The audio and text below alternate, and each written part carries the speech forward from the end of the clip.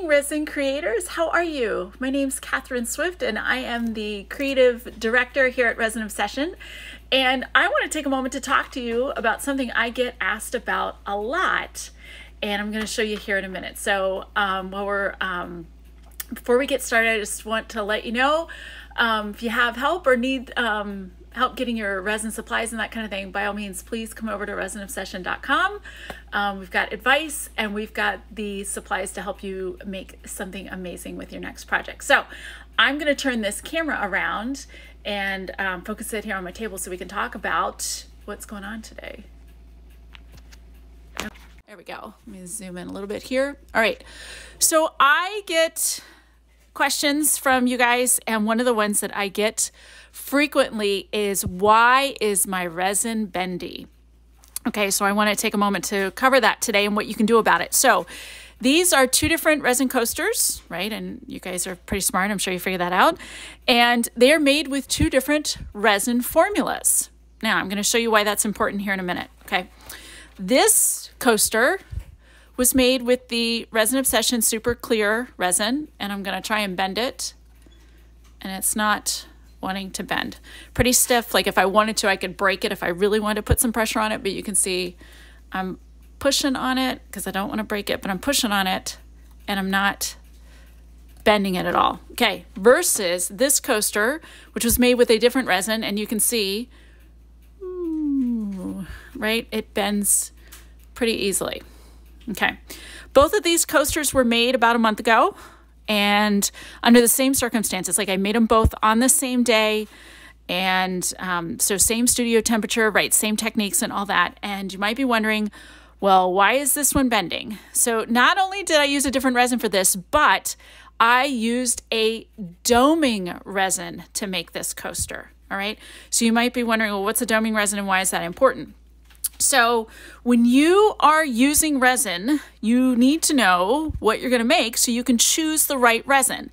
And what that, one of the first big questions that comes down to is, are you going to use resin in a mold, or are you going to use it to cover a surface? So if you're going to use resin in a mold, which is what I did with both of these projects, you need to use a casting resin. And that's important because casting resins are formulated in such a way very hard and durable in molds. And so the Resin Obsession Super Clear resin is a casting resin. It's what I used in this mold. And you can see it doesn't want to bend.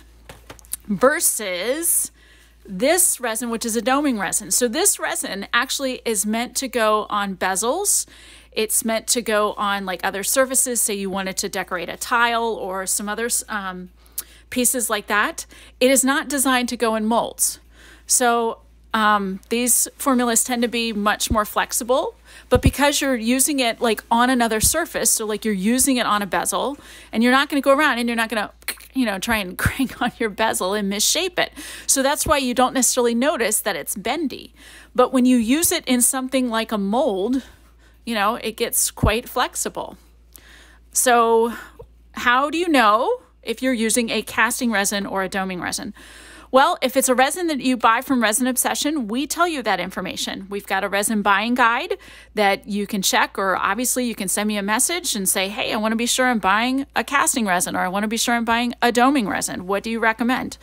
Otherwise, if you don't know, you need to ask your manufacturer or wherever you're getting your resin. And I'll give you another little pro tip here. If somebody tells you that you can use them for both, yeah, this is what happens, okay? So it's not like if you put a doming resin in a mold, the resin is going to start shrieking and tell you, no, don't do that to me because I'm going to cure bendy. It would be super helpful if it did, but it doesn't.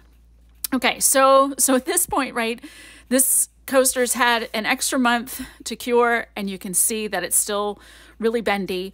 So, if this were, like this is a coaster just for me, I know what's going on. I'm not going to, I know to be careful with it, or, be careful when I use it. Something like this, though, I would not sell. So if you are making coasters to sell or you're gifting them, I don't know that this is really appropriate. I would tell you next time use a casting resin to make your coasters. But otherwise, right, you can see it cured fine. It's still pretty, just, it's bendy. But you know what? For those of you who are having problems with bendy resin, check your resin formula and you might be able to use a different formula and get better results. So thanks for stopping by today. When you need supplies for that next resin project, I would love to help you with that. Come on over to resinobsession.com and we can help you get started. Okay, everybody, thanks for tuning in.